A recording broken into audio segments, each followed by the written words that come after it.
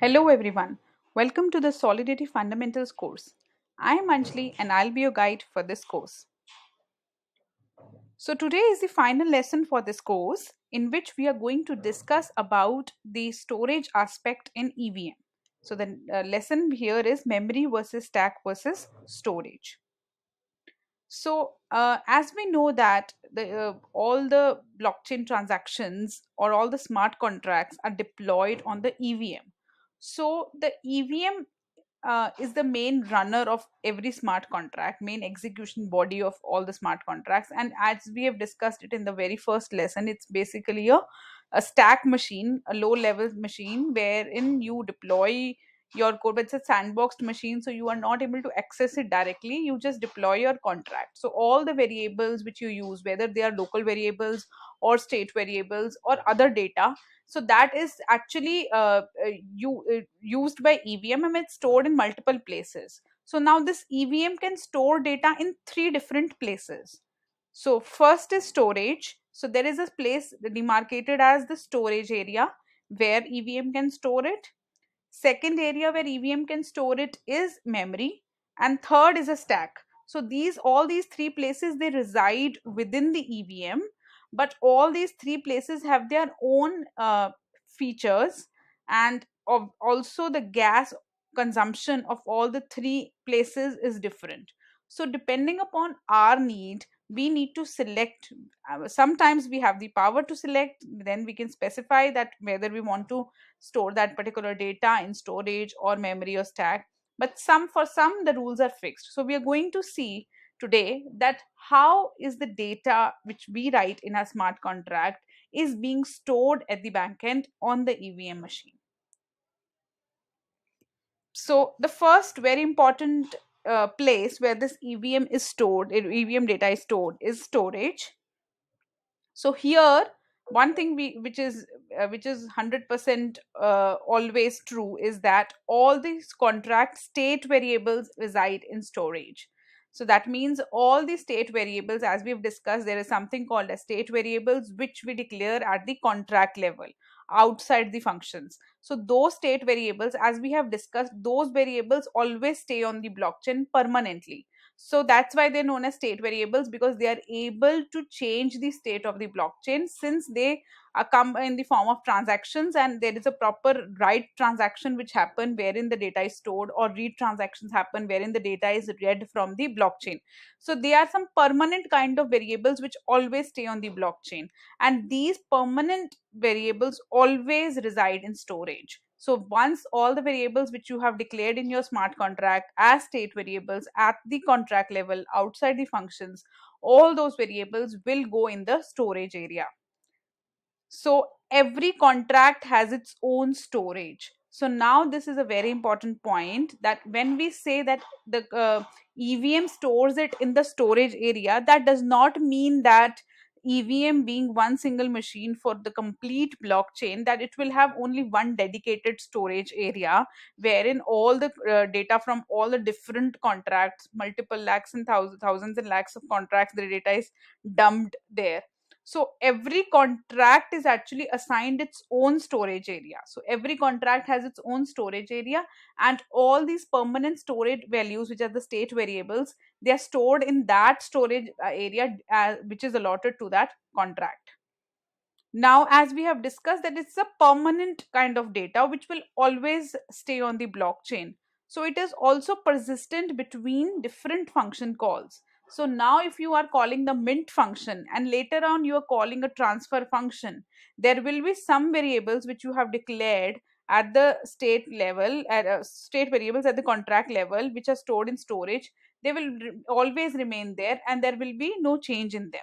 So these, the values which are stored in storage area for a particular contract, are always permanent.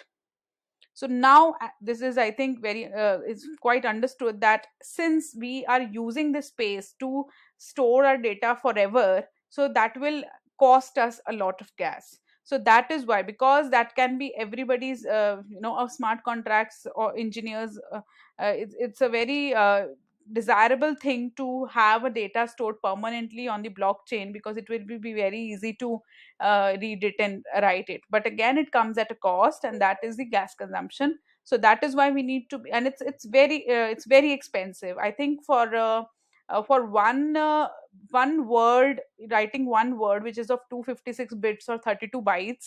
So for one 32 byte word storage in storage, it costs us almost 20,000 units of gas, which is very expensive. So that is why we need to very judiciously make use of this storage area, and only store variables which we actually need to be stored permanently. So now the storage area, the data is stored in the form of key value store. So we have discussed this key value thing beforehand also, so before in earlier lessons also. So here the storage is done through key value store, and data is stored in 256 bit slots. As I told you, 256 bits means 32 bytes, and that is the size of one word. We say that one word is always of 32 bytes or 256 bits.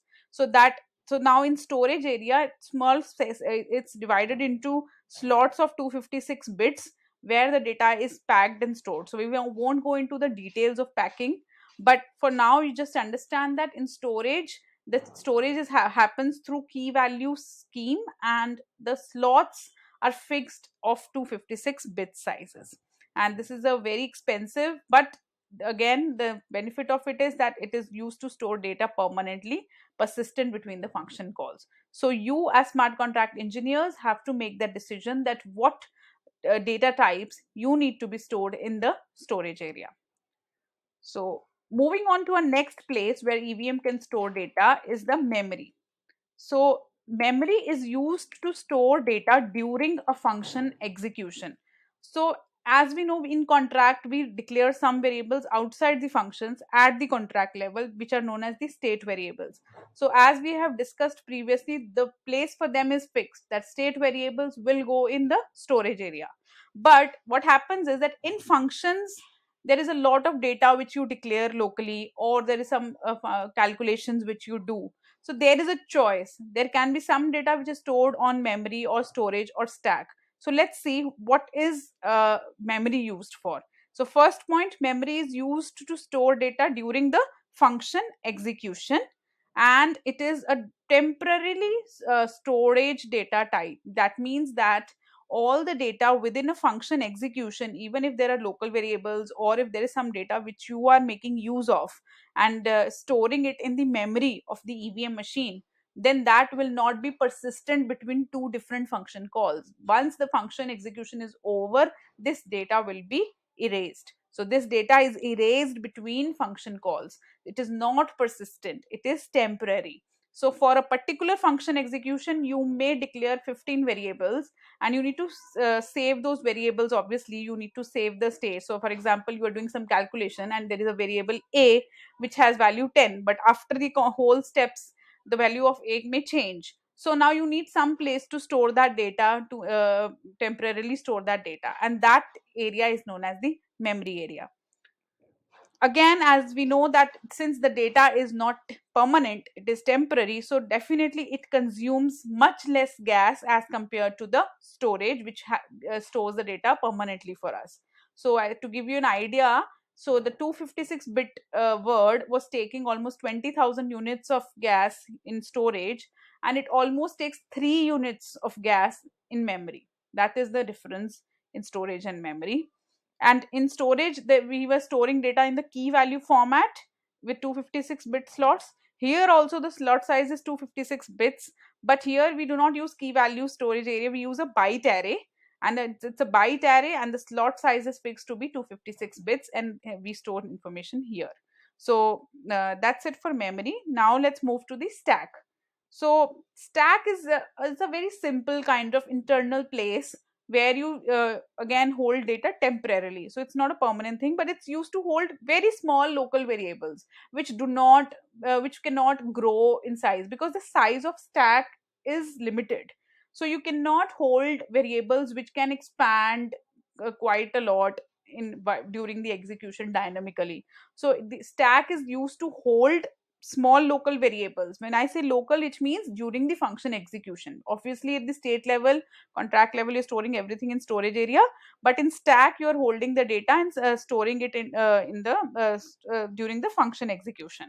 So as we know that the data is temporary here as well, and since stack is a very simple machine and it's used to hold small variables, it does not cost you much gas. It's almost free to use, but the limitation of it is that it can only be used to hold a limited amount of values because of the size limitations.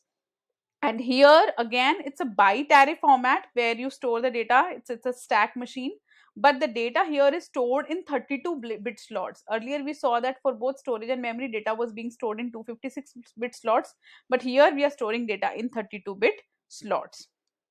So now we know that we know the difference between storage and memory and stack, but there are certain rules in Solidity language which are to be followed while we are declaring the variables for their storage locations. So let's look at those rules, and we need to keep these rules in mind whenever we are declaring new variables. So first, as we have discussed and we have known, we have implemented it also in our code, that the state variables which we declare at the contract level will always be stored in storage. So there is no question of memory or stack in this case. State variables means permanent storage means storage. Now function arguments, again there is no question, all the function arguments, so whatever parameters you pass in the function, they always get stored in the memory area. Okay, and also in as we have discussed and we have seen that when you pass a string, maybe array types like string in a function argument, then specifically also you have to state explicitly word memory. So now you understand that uh, even if you don't write memory, other parameters also actually by default they are stored in memory only.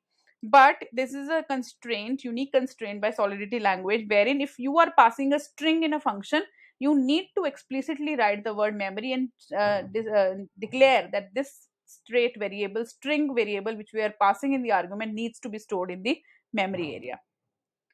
Now the local variables in the functions, so local variables in functions would mean, so whatever function variables we declare inside the function, and then their scope is only limited to that function.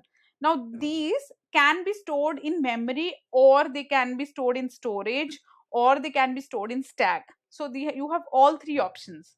For state variables you don't have that option, for local variables you have the option. But if the local variable is of type struct or array or mapping, then which is, so you can see that these are all the reference type data types. So if you are basically trying to store these, or you have to basically trying to declare these and use these in a function, then you either you need to mention the word memory or storage. Means you need to fix the location of that storage area using memory or storage. You can't store this data in stack because the size of the stack is limited, and data types like struct, array or mapping, they're reference type data types and they can really hold a lot of values, so they need larger spaces to hold their data. So you need to explicitly mention whether you want to store that data in memory or storage, but not stack. Again, finally, all the local variables which are of smaller size, simple types, value types. So other, as we've seen, struct, array, mapping were reference type. But all the value types, if it's a boolean or if it's an unsigned integer, all these values, they are stored always in stack. So today's lesson, this was the last lesson for our present course. See you in the upcoming courses.